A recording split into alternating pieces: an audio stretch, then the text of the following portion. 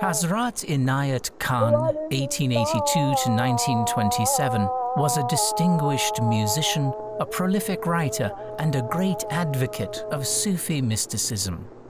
I first learned about Khan from a long quote on abstract sound that was included in Julian P. Johnson's famous book, The Path of the Masters, 1939. It focused on listening to the inner sound as a spiritual practice and underlined how such was efficacious for uplifting one's consciousness to higher regions. The following excerpt is from Khan's 1923 work, The Mysticism of Sound.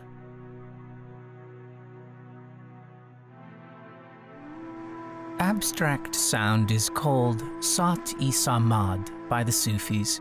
All space is filled with it. The vibrations of this sound are too fine to be either audible or visible to the material ears or eyes, since it is even difficult for the eyes to see the form and color of the ethereal vibrations on the external plane. It was the Sat-i-Samad, the sound of the abstract plane, which Muhammad heard in the cave of Gar-i-Hira when he became lost in his divine ideal. The Quran refers to this sound in the words, "Be, and all became." Moses heard this very sound on Mount Sinai when in communion with God. And the same word was audible to Christ when absorbed in his heavenly Father in the wilderness. Shiva heard the same Anahad Nada during his Samadhi in the cave of the Himalayas. The flute of Krishna is symbolic of the same sound. This sound is the source of all revelation to the masters, to whom it is revealed from within. It is because of this that they know and teach one and the same truth. The Sufi knows of the past, present, and future, and about all things in life by being able to know the direction of sound. Every aspect of one's being in which sound manifests has a peculiar effect upon life, for the activity of vibrations has a special effect in every direction. The knower of the mystery of sound knows the mystery of the whole universe. Whoever has followed the strains of this sound has forgotten all earthly distinctions and differences, and has reached that goal of truth in which all the blessed ones of God unite. Space is within the body as well as around it. In other words, the body is in the space, and the space is in the body. This being the case, the sound of the abstract is always going on within, around, and about man. Man does not hear it as a rule because his consciousness is entirely centered in his material existence. Man becomes so absorbed in his experiences in the external world through the medium of the physical body that space, with all its wonders of light and sound, appears to him blank. This can be easily understood by studying the nature of color. There are many colors that are quite distinct by themselves, yet when mixed with others of still brighter hue, they become altogether eclipsed. Even bright colors embroidered with gold, silver, diamonds, or pearls serve merely as a background to the dazzling embroidery. So it is with the abstract sound compared with the sounds of the external world. The limited volume of earthly sounds is so concrete that it dims the effect of the sound of the abstract to the sense of hearing, although in comparison to it, the sounds of the earth are like that of a whistle to a drum. When the abstract sound is audible, all other sounds become indistinct to the mystic. The sound of the abstract is called Anahad, in the Vedas, meaning unlimited sound. The Sufis name it samad, which suggests the idea of intoxication. The word intoxication is here used to signify upliftment, the freedom of the soul from its earthly bondage.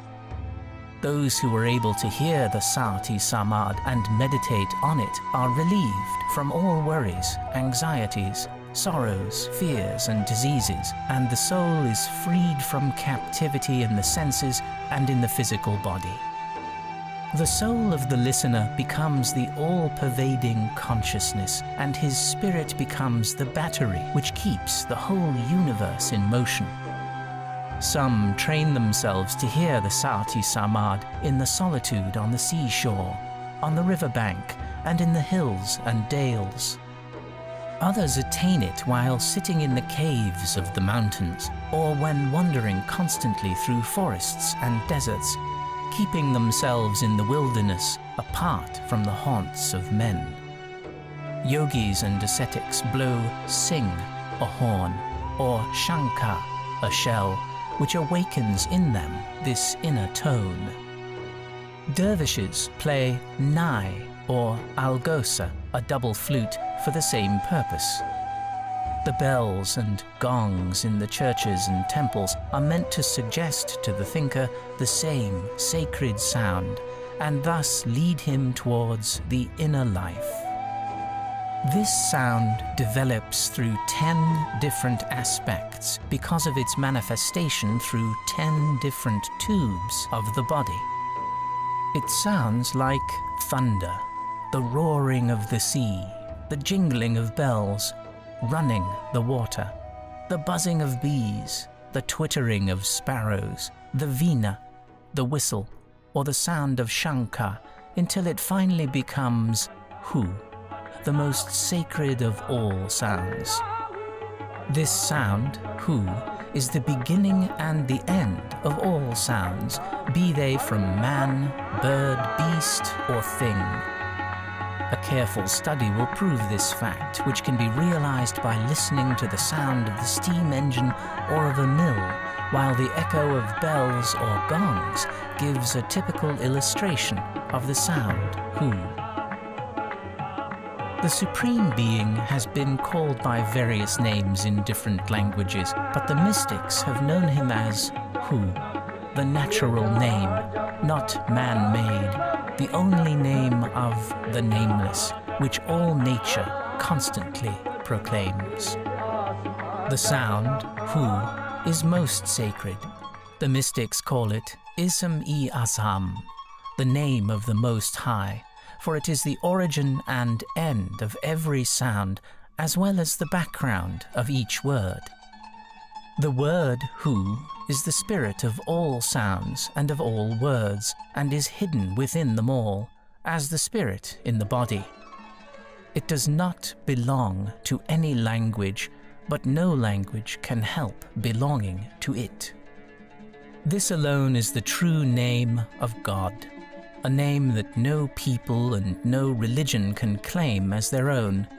This word is not only uttered by human beings, but is repeated by animals and birds.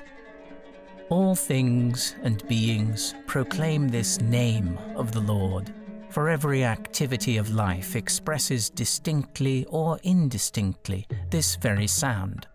This is the word mentioned in the Bible as existing before the light came into being. In the beginning was the Word, and the Word was with God, and the Word was God. The mystery of hu is revealed to the Sufi who journeys through the path of initiation. Truth, the knowledge of God, is called by a Sufi haq. If we divide the word haq into two parts, its assonant sounds become hu, ek. Hu signifying God or truth, and ek in Hindustani meaning one, and both together expressing one God and one truth. Hakikat in Arabic means the essential truth. Hakim means master, and Hakim means knower. all of which words express the essential characteristics of life. Al-Haq is the sacred word that the Vairagis, the adepts of India, use as their sacred chant. In the words Al-Haq are expressed two words, Al meaning he and Haq, truth, both words together expressing God, the source from which all comes. The sound hu becomes limited to the word ham, for the letter M closes the lips. This word in Hindustani expresses limitation because ham means I or we, both of which words signify ego. The word hamsa is the sacred word of the yogis which illumines the ego with the light of reality. The word huma in the Persian language stands for a fabulous bird.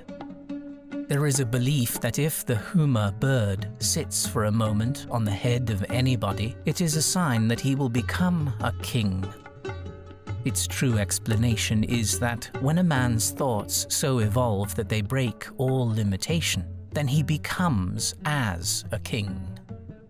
It is the limitation of language that it can only describe the Most High as something like a king. It is said in the old traditions that Zoroaster was born of a huma tree. This explains the words in the Bible, "Except a man be born of water and the Spirit, he cannot enter the kingdom of God." In the word huma, hu represents spirit, and the word ma in Arabic means water. In English, the word human explains two facts which are characteristic of humanity. Hu means God, and man means mind, which word comes from the Sanskrit mana, mind being the ordinary man. The two words united represent the idea of the God-conscious man. In other words, Hu, God, is in all things and beings, but it is man by whom he is known. Human, therefore, may be said to mean God-conscious, God-realized, or God-man. The word hamd means praise, Hamid, praiseworthy, and Muhammad, praiseful. The name of the Prophet of Islam was significant of his attitude to God. Her, in Arabic, means the beauties of the heaven. Its real meaning is the expression of heavenly beauty. Zuhur, in Arabic, means manifestation, especially that of God in nature. Ahura Mazda is the name of God known to the Zoroastrians. This first word, Ahura, suggests Hu, upon which the whole name is built. All of these examples signify the origin of God in the word Hu, and the life of God in everything and being.